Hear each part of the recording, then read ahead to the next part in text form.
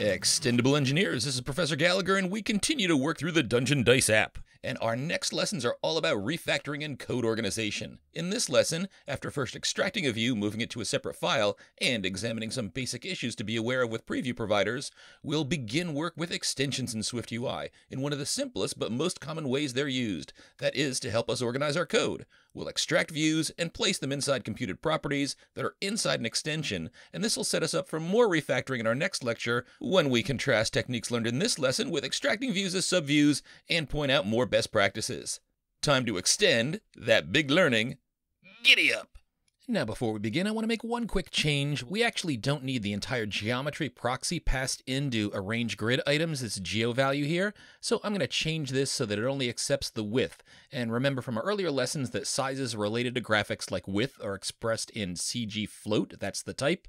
So we'll change the geo parameter here to just device width, lower camel case, and we'll set its type to CG float, and in the first line of the function we'll replace geo.size.width with device width, that value we just passed in.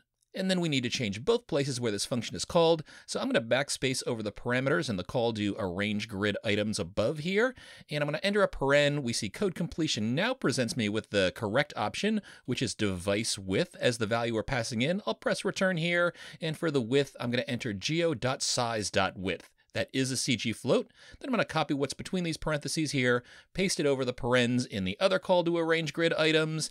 We can test it out. It works fine. There's just no need to pass in the full geometry proxy named geo if all we need is the CG float of the width. Now, organizing code can be a controversial topic, and an argument can be made that this is a small, very basic app, and there's no harm in having everything in a single main content view file. But I do want to begin to show you some techniques that we can use to make our app code more readable. We're going to break out pieces of code that are all strung together in this one big struct, and there are a few reasons you want to do this. Writing more modular code can be easier to read. That makes it easier to maintain. And by putting data structures, variables, constants, functions in separate files, we can isolate them just in the views where they're used so that they don't show up in places where they're never used. This reduces the risk that you'll erroneously refer to something you'll never need in another part of your code. And in some cases, you'll also want to move items in separate files so that they're available across multiple views and files. We'll be doing this quite a bit in other apps. So let's start with some very basic steps. Now, as we scroll through, we see there are 4 lines for the title text view, 5 lines for the result message text view. We've got about 20 lines to handle how the button is laid out in the lazy V grid and the H stack, but the button layout also uses a function down here, and there are modifiers and a geometry reader associated with this, so this is actually more like 40 lines of code. And what we're going to do is we're going to create a single value to refer to each of these individual chunks of code. Those individual lines are going to be listed here, so we'll have a text view, we'll have the result message text view, and we'll have a button layout grid view. We can jump to the code that the single lines will reference, and you can make any changes you need in there. This is going to be clear as we work through a few examples. Now first, let's go ahead and extract a view, and we've done this before. So for this topmost view, the text view holding the static text Dungeon Dice, we learned in an earlier lesson you can option click, then select Extract Subview from the Quick Functions menu. This extracts a view and gives it the generic name Extracted View. So let's change that. We'll right-click on Extracted View, select Refactor and Rename, and a view is a type, so we always want to use upper camel case, and why don't we call this Title View? Press return, we've renamed the view, check out preview, everything continues to work fine, no change there. And if we scroll down to the bottom of the view, we can see our extracted view right at the end. Now oftentimes when you extract a view like this, you might use the same view in several different places. We're not going to do that here, but if you are reusing the view, you oftentimes want to put it in its own separate file, so why don't we show you how you do that. I'm going to highlight the title view that we just extracted, cut it out with a Command X, then in order to create a new file underneath the content view file, I'm going to right-click on content view and I'm going to select New File. Then select SwiftUI File, click Next. We're going to name this title view, again, upper camel case, giving it the same name as the view we just extracted. Then press Create, and now we see we've got our own outline of a SwiftUI view. It was very similar to the content view when we first create an app, but it's got a Hello World text view right here in the middle and its own preview provider. Now let's highlight this entire text view struct up top. We'll Command V to paste over the struct that we just cut out of the content view. And look at this. In the preview view, we just see the preview for this view, not the entire app. It says Dungeon Dice in here. If we make a change to this, like in the string, if we add an exclamation mark at the end, we see that show up in the preview.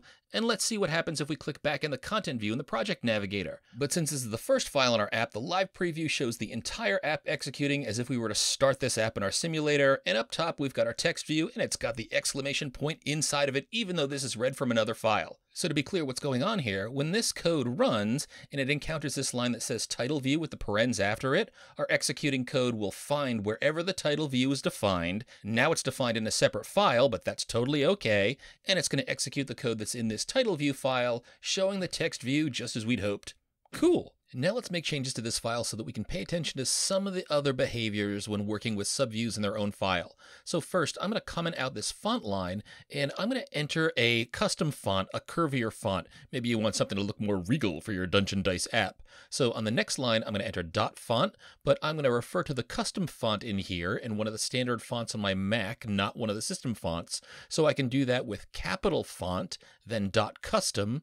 I'll select the option with the name and the size. Notice that you're going to pass the font name in as a string, just as it shows up in your font menu. The font I'll refer to is called Snell Roundhand. That's capital S-N-E-L-L space capital R Roundhand. And for the size, I'll pass in 60. And this is huge, and it touches both sides of the view. Now let's look at what it looks like in the content view.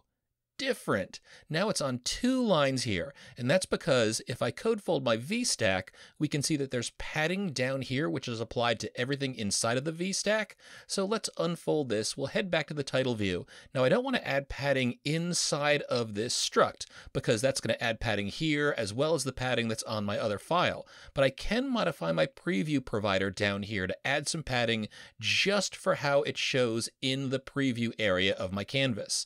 Now the preview provider is, I think, one of the quirkier parts of working with Swift UI. I'm sure Apple is going to improve this over the years. The struct down here isn't run in the simulator. It doesn't have code that's in the final app. It's only here to set up how things show in the preview canvas at the right. So we see that there's one line in here that calls title view. That's evoking the title view struct that we have above this. And that'll show the title view on the preview canvas.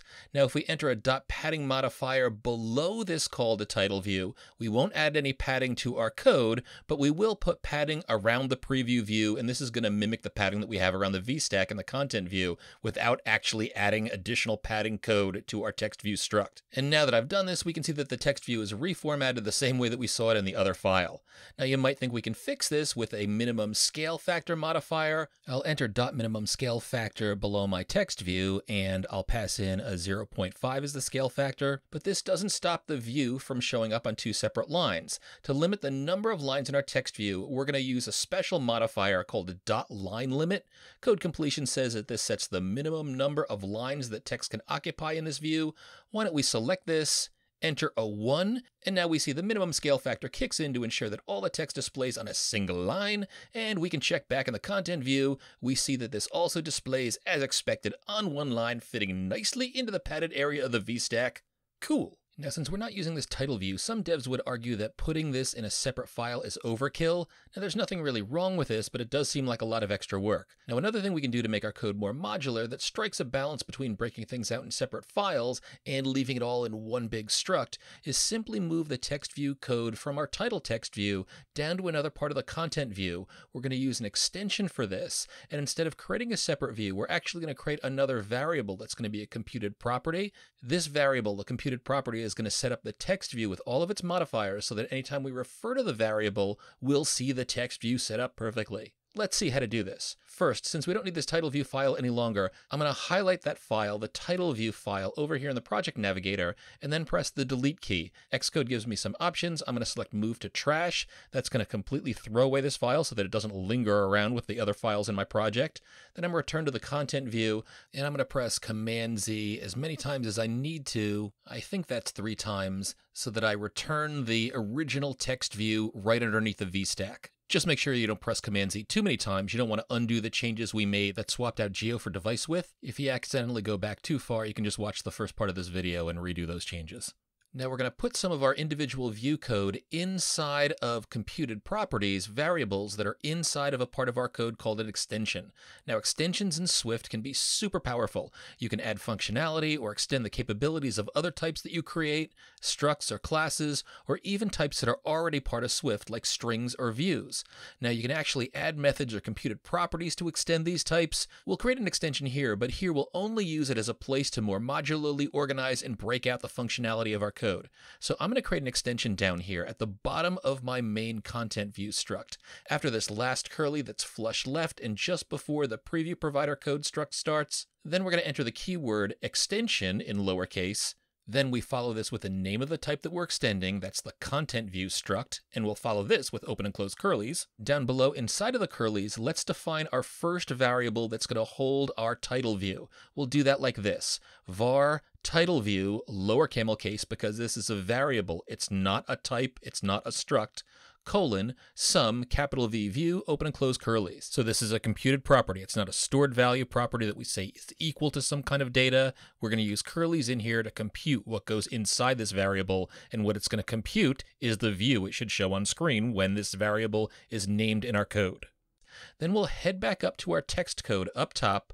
We'll cut this out, and we're going to refer to the variable that we just created. That's title view, lower camel case. No parens after this. This is a variable, not a function. Then let's head back down to the extension and paste this code in between the curlies of that title view variable that we just created. By the way, we could put the word return just before the text view because we're returning this first view, the text view, but since there's always one view at the very top of any computed property that's going to return a view, Swift shorthand allows us to remove the keyword return. You'll almost never see developers include the keyword return in their variable computed properties that compute views, so that's why we don't have it in here.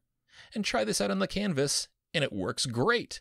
Now if we head back up to where we refer to the title view variable inside the VStack, we can option click on the title view, and Xcode tells us that this is indeed a variable of type SumView. So when we refer to this variable, it evokes the computed property that we created in the extension, so it draws that text view and all of its modifiers for us. Cool.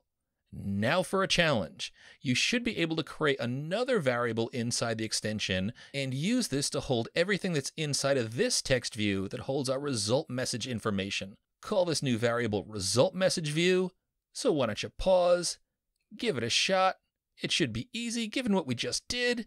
Then resume, and let's compare answers. So let's scroll back down into our extension, and just underneath the title view computed property, let's create a new one with the keyword var. Ooh, and I almost forgot. Since we're not using these variables in any other structs other than content view, it's always a good idea to put the word private in front of the var keyword. This just makes sure that Swift won't allow these variables to be used anywhere outside of the content view, and it'll also restrict code completion so that it doesn't offer these variables up as options.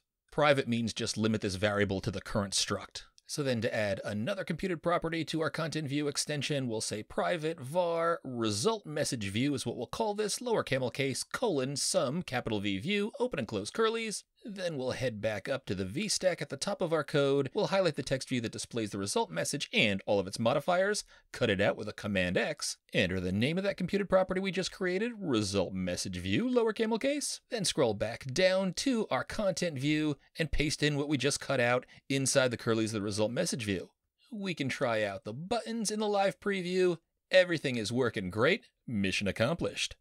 Once again, if we scroll back up to the top and option click on the result message view inside of the VStack, we can see it is indeed a variable of type SumView. Now below this, we've got the code for our lazy V grid and our HStack, which lays out our buttons and centers that final row of buttons. This is going to be a little bit more challenging, so what I want to do is hold this off for another lesson. Now in the next lesson, we're going to start by extracting the button layout code from the lazy V grid and the HStack into a separate computed property, but we'll also point out that this is a case where a view makes much more sense, and we'll describe why. We'll also notice some quirks using the geometry reader in separate views, and we'll learn how to deal with them by working with something called preference keys. And we'll pass values between views using bindings. Now we did have a lot of big learning in this lesson as we extracted a separate view, put that in a separate file, pointed out some issues associated with the preview provider. Then we returned to work with extensions. We created computed properties that return views for more code modularity and better code structure, but there's a lot more big learning to come. Keep at it.